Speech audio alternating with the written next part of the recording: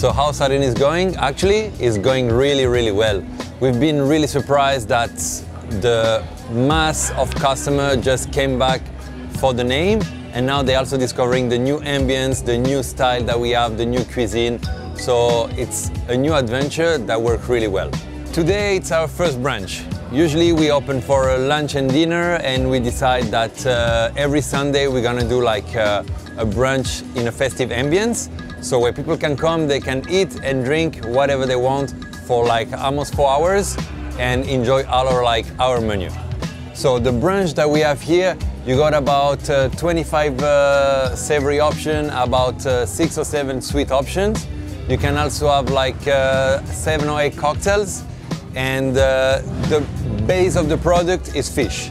So Sardine is a fish restaurant, and we serve like really good like fish small dishes. It's like served on a tapas way, like mini lobster roll, eggs Benedict with salmon. We got a crab avocado toast. So we got a fish tacos. Everything is like 80% of the product they fish based. So and that's what we want to present.